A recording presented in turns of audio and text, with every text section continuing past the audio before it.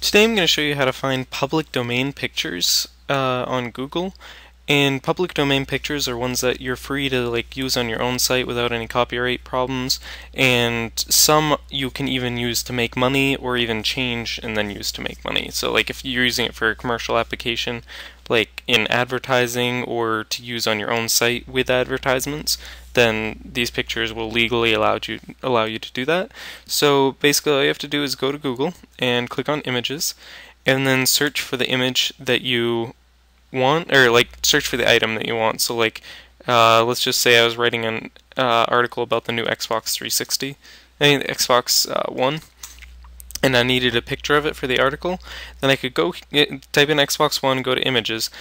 But most of these images legally I can't really use, especially this Wired one, that's property of Wired, so I can't really just put it on my website.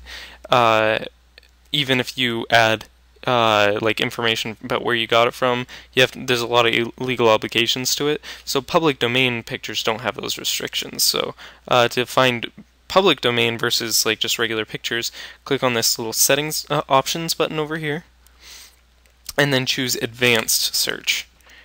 And that's going to bring you to this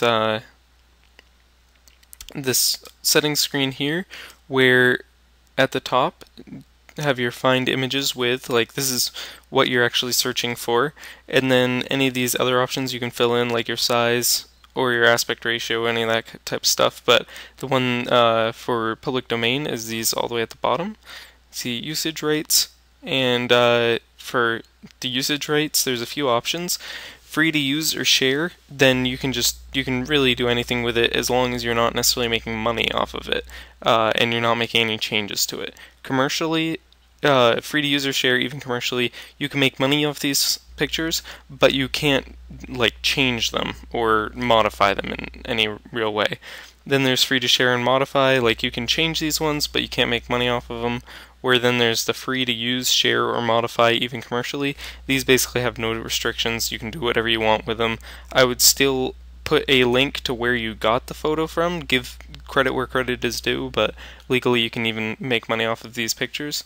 So then choose that option and then just hit advanced search.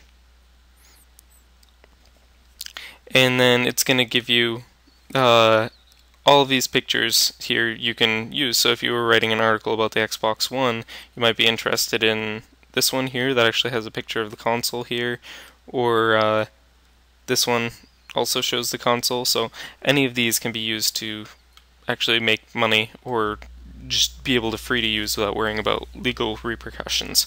So and that's how you find public domain pictures.